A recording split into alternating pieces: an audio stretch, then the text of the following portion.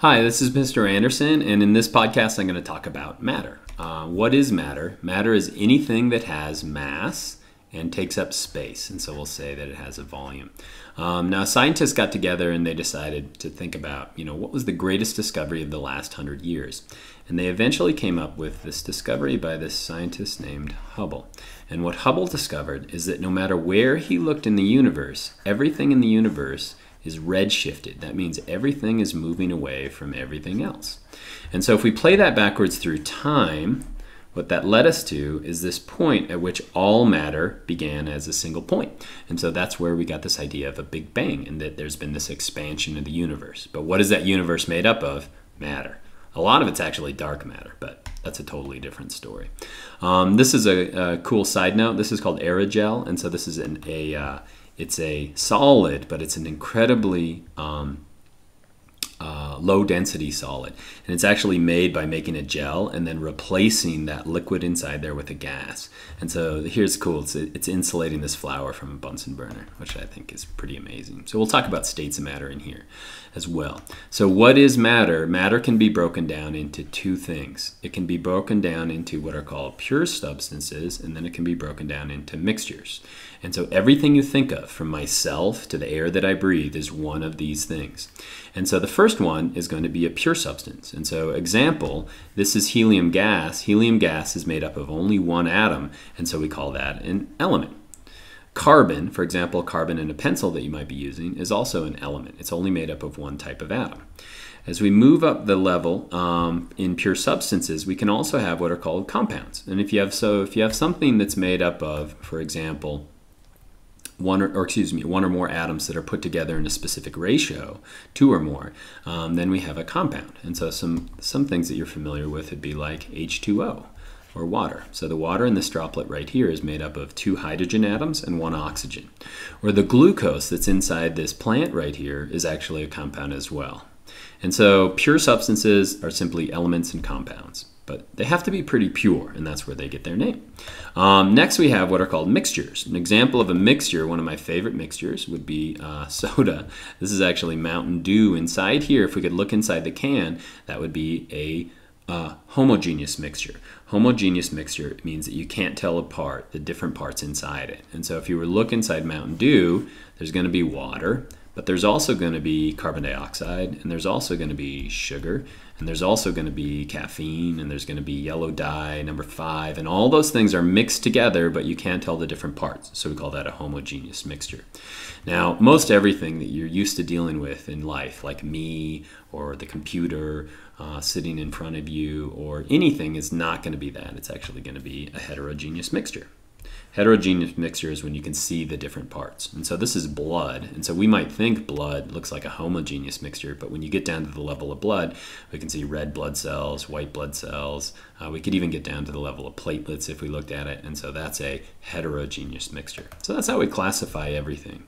Now, this is a great diagram because it shows you in the universe, this shows you the atomic number. So we're going all the way from the first, hydrogen, all the way up here to uranium on the far end. This is how much they naturally exist in the universe. And what you find is that we have a lot of hydrogen and helium. We don't have so much beryllium. And then we have these points that kind of level up as we go through the atomic number. Now, this is a log scale. That means we have a whole bunch of hydrogen and helium. And you might be thinking, I wonder why that is. Well, the sun gets its energy from hydrogen fusing into something called helium, and that gives off a huge amount of energy. If you've heard of this before, E equals mc squared. This is Einstein's Einstein's equation. Relates energy and mass. And the cool thing about it is when we convert hydrogen to helium, we actually lose a little bit of mass. But where does that mass go? That mass is converted to energy. And it's the energy that's giving me the sun in this room right now.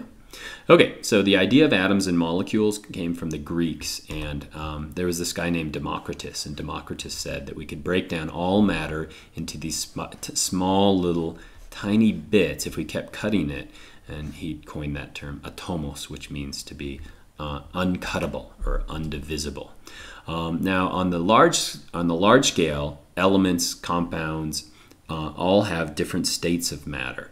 And so states of matter are linked to the kinetic energy of a molecule. And so if we look right here, the ones that you're probably familiar with are going to be solids. And so we could think of this right now as like ice in this beaker.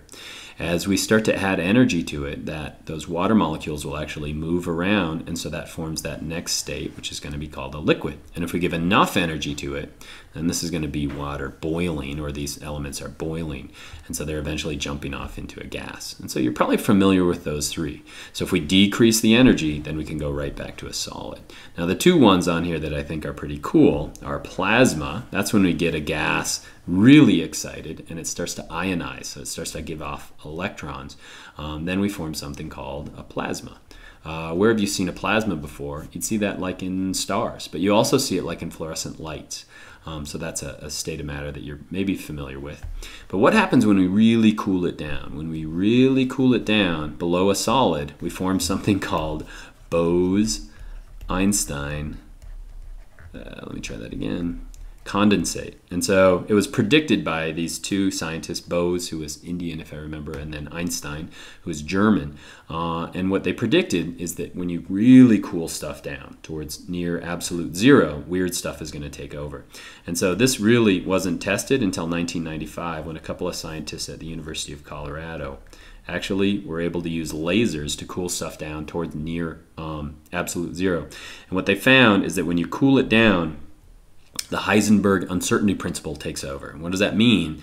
Well, when you slow down those atoms, you know specifically where they are. And according to Heisenberg's uncertainty principle, when you know something is, where it is, you don't know anything about its momentum. So you get this weird spike where you don't even know where the atoms are. And that's pretty wild, and that's quantum theory. But again, there are 5 states of matter. Going from energy, we go from plasma, which has high energy, all the way down to this Bose-Einstein condensate. But movement between those, we've got terms for those. So what happens if we take a gas and turn it to a liquid? You're pretty familiar with that. We call that condensation. Whereas likewise, if we vaporize, it moves up to gas. And so I love this diagram here because it shows all of those. But remember, as we increase the energy, then we're going to move up into different states of matter. How do we measure matter? We could measure it directly, and so we could put it in, for example, a graduated cylinder, and this is the meniscus, and you measure it along that point.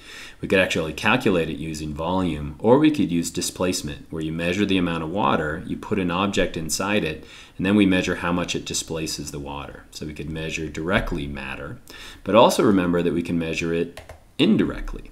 How do we do that? Imagine if I take a cup of the earth, and let's say that the earth was homogeneous. If I take a small portion of the earth and figure out the mass of that in grams for a specific volume, I could then, let me scratch that, if I take the mass of a small bit and the volume of that, that's going to equal the mass of a large volume. And so, for example, if I have a small volume, we'll call that mass 1 and volume 1, and I want to figure out how much the earth weighs, all I have to know is the volume of the earth, and then I can use the factor label method to figure out the mass of the earth.